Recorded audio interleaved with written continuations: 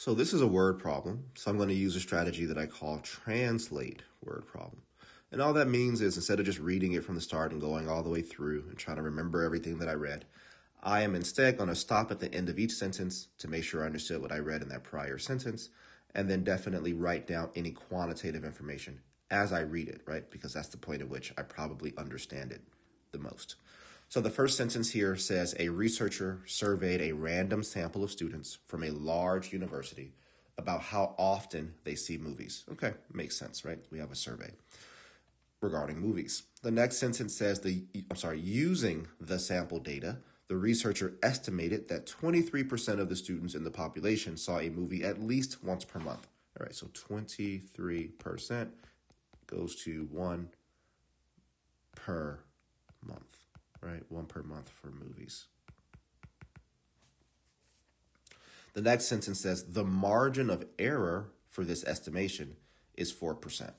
So this is really plus or minus 4%, right? So we have a range here of it really could be somewhere between 19% to 27%, right? Just subtracted 4% from 23 to get this and added 4% to 27 to get that. And that's what our margin of error means, okay? So it means that 23% isn't necessarily the exact number, but it should be somewhere for sure between those values.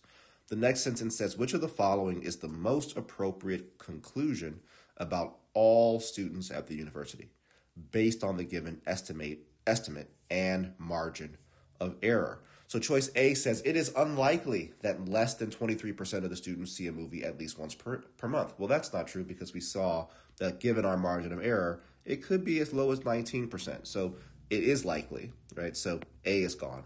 Choice B says at least 23%, but no more than 25% of the students see a movie at least once per month. Again, that is wrong because we can go up to 27% and we can definitely go below 23%.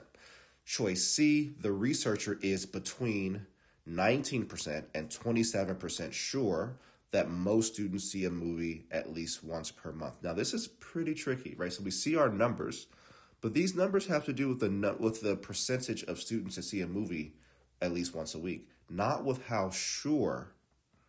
It's not with how sure the researcher is. These percentages have nothing to do with how certain the researcher is. So choice C, for that reason, is gone.